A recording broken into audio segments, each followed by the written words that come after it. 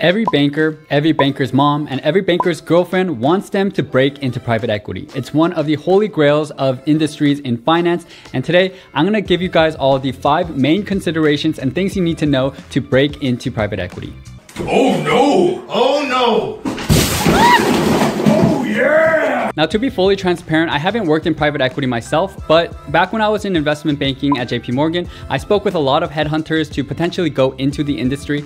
I also worked on this particular video with my classmate at Wharton, Fei Tang, and she worked in private equity and will be this summer as well. And she's also the president of the Wharton PE VC Club. All right, with that said, let's go into the first main consideration on the list, which is the best background for breaking into private equity. First and most common way to break into PE is through investment banking, and this is because PE firms want people who are able to immediately run deals and build financial models without a lot of mistakes or training. And so I would say over 90% or so of all private equity investors at any firm usually have an investment banking background, either from an analyst program or a post-MBA associate program. The second way to break into private equity is by going through management consulting, but most consultants fit better into operational roles where they work on portfolio companies for a private equity firm. And so if you want to join the investment team as a consultant, you just really need to hustle. And most of those spots go to the top consulting firms, which are McKinsey, Bain, and BCG. With all this said, there are consultant-friendly PE firms such as Bain Capital,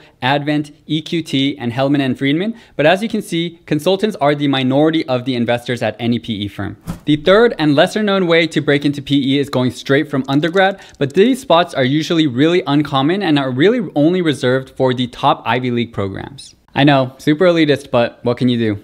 Lastly, for those who don't have an investment banking, consulting, or Ivy League background, what I would recommend is to go for those really small, no-name PE shops and build your experience kind of directly in the industry, network hard, and kind of work your way up into the better shops. Now, since you're watching this video, I'm guessing you're interested in private equity. And if so, I highly recommend you check out this newly announced PE certificate program being offered by Wall Street Prep and Wharton, which is where I'm currently getting my MBA. This program is sponsored by top firms like Carlyle and KKR, and it's one of the first of its kind in which a leading business institution, Wharton, is partnering with the top financial modeling trainer, Wall Street Prep, to create a theory meets practice program. Over 8 weeks and at a recommended 8 hours per week, you can learn at your own pace through this online course that's taught by Wharton professors, Wall Street Prep's PE program director, and real estate PE investors including Martin Brand, the head of North America PE at Blackstone, and David Rubenstein, the founder of Carlyle, who will cover topics like the PE deal process, valuation, how to think like a private equity professional, and more. This newly announced program will run twice a year, with the first one going from May 1st to June 25th, and if you're interested, be sure to use my code rareliquid because you'll get a few $100s off, and I'll leave a link to all of this down in my description below.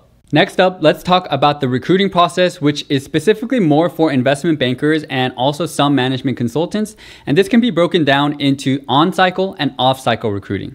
The on-cycle process is pretty crazy in the sense that it starts and wraps up within the first 6 months of your job as an investment banking analyst. So by the time of around December or earlier, you already know what private equity job you're gonna have when your 2-year analyst program ends. What kicks off the whole on-cycle process are headhunters who are hired by PE firms to just stalk analyst emails and somehow get a list of all of them at all the top banks.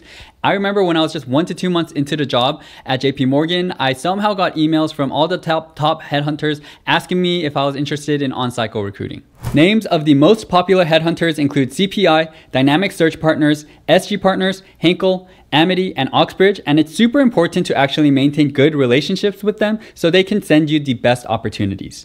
Back when I started banking in 2015, it was more normal to get your offer around December, but nowadays it's closer to September, and that's because PE firms are so competitive. As soon as one firm starts recruiting, everyone else starts, and then the whole process kind of wraps up in 1 to 2 weeks. Now, you might be wondering why PE firms give offers to investment bankers who have only worked for a few months, and that's because they know that investment bankers, as long as they go through the 2-year analyst program, will be trained monkeys who will be able to crush Excel models and run deals. And so that's why PE firms give out these offers super early and try to attract the best talent ASAP. This means that investment banking analysts who are just ramping up on their jobs and already working demanding hours also need to prepare for recruiting. And I've heard some horror stories in the past where an investment banking analyst was at a Halloween event and then got a notification at night that they needed to be at a super day for a private equity firm the next day at 8 a.m. to go through 6 interviews and an LBO modeling test. All the best and top private equity firms fill most, if not all, of their spots during on-cycle recruiting, but anything outside of on-cycle recruiting in those first 6 months after you start your job as an investment banking analyst, the rest of that is called off-cycle recruiting. Off-cycle recruiting is a lot more spontaneous, and headhunters will continually just reach out whenever new opportunities arise. Unlike on-cycle recruiting, which is usually quick and painful, off-cycle recruiting is more like slow and potentially painful because PE firms can take more of their time to find the best candidate because they're not in a mad rush like the PE firms are during on-cycle recruiting. If you're interested in breaking into investment banking first in order to eventually make your way to private equity, I've been working extremely hard on my own how to get into banking course. I think it's going to be a great product for anyone interested in banking, and I'm giving 50% discounts for those who sign up early using my link down in the description below. I'm also selling the resume and cover letter that got me into JP Morgan at rareliquidcareers.com. Feel free to check those out if you're interested. The third thing you have to know for breaking into PE is knowing what you want. And it's not enough to just know that you want to break into private equity. Wanting to work in private equity because you want to date models and drink champagne bottles is not enough. And spoiler alert, that doesn't come with the job anyway. First of all, of course, you need to understand what private equity is, what the deals are like, and what the business model is. And if you want to get more of a beginner's overview of private equity, you can check out this video right here. It's also important to study the history of the industry. So for example, you should know the fact that private equity firms, when they first came about, created a new financial engineering technique called the leverage buyout, or LBO, and they were able to generate IRRs or returns of 30%. But nowadays, firms are able to generate somewhere closer to 15%, and that's because there's just so much dry powder and so much competition amongst private equity firms for the best targets for investments. Once you have a good sense of the job, you need to know specifically what type of PE firm you're interested in, with some of the main components being the investment strategy, geography, industry focus, and firm size. 2 books I highly recommend are Barbarians at the Gate, which is about the formation of KKR and the largest LBO in the 1990s, and King of Capital, which is about the creation of Blackstone. The more you know what you want and the more specific you can be, the better the conversations will go with your headhunters and with investors during interviews. The next consideration of breaking into private equity is having an investor mindset by thinking and sounding like an investor. In investment banking, you actually don't do a ton of critical thinking when compared to private equity. And my private equity friends always tell me that even though they work less hours, each hour they work is just so much more demanding and requires so much more critical thinking that it's usually a lot more tiring. But imagine how tired we are. Imagine how tired we are of it. This is because in investment banking, once your client sells itself or buys another company, that's pretty much it and you're kind of done. But in private equity, once you buy a company, you're stuck with that company for the next 5 to 7 years, and you better generate some good, solid returns and execute on your plans. Otherwise, you're not going to generate those returns. Your investors will be pissed and they're going to pull their money, which means no money for you. In terms of money,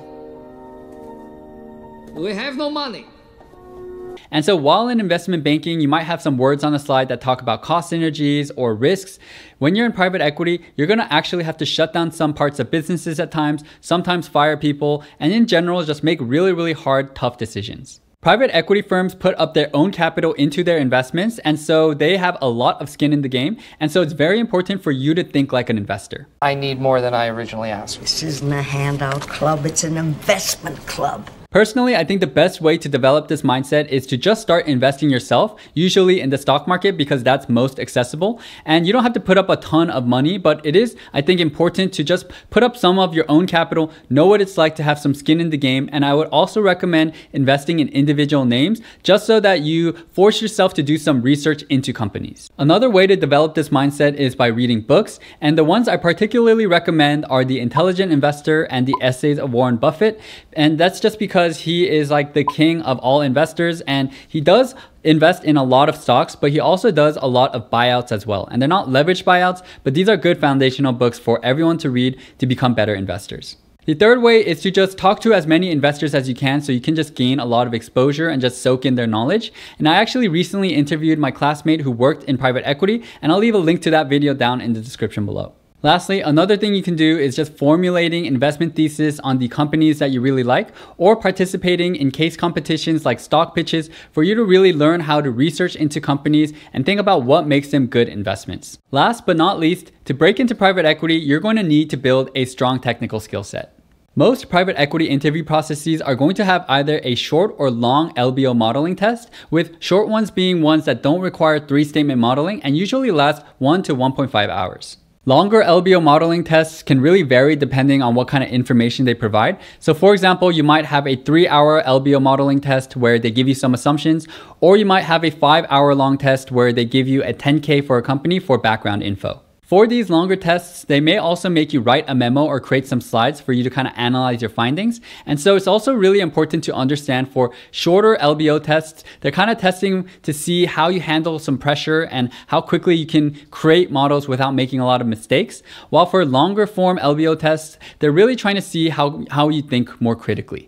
I've also created a step-by-step tutorial on how to build a simple LBO that would be representative of a more shorter form LBO test, so you can check out that video if you'd like as well. Alright, so that wraps up the 5 main considerations for breaking into PE. But just as a friendly reminder, if you're interested in breaking into the industry, be sure to check out the PE certificate program that's being offered by Wall Street Prep and Wharton. And lastly, in the next screen, you're going to see a video about the day in the life of a private equity associate. Be sure to check that video out if you're interested. With that said, thank you all so much for watching. Hope to catch you all in the next video. Thanks so much and peace out.